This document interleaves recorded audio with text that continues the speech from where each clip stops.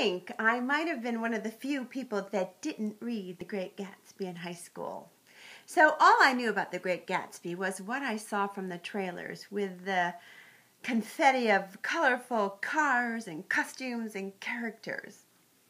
Baz Luhrmann, one of my favorite directors, and mainly because he hires a very talented costume designer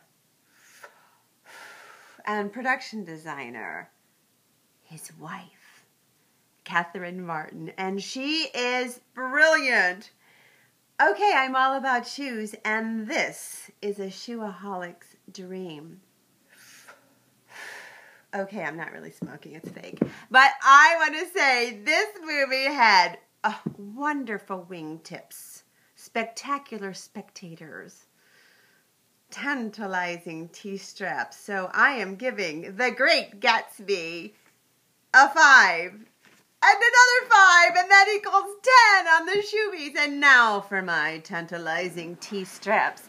And because this is all about the decadent, the roaring 20s and 30s, and bum bum, Charleston, do do do do boo boo, do do. How to wear that? These are little dance shoes, and they are silver, sparkly T-straps, and they have been well worn and danced in just for you, my fans.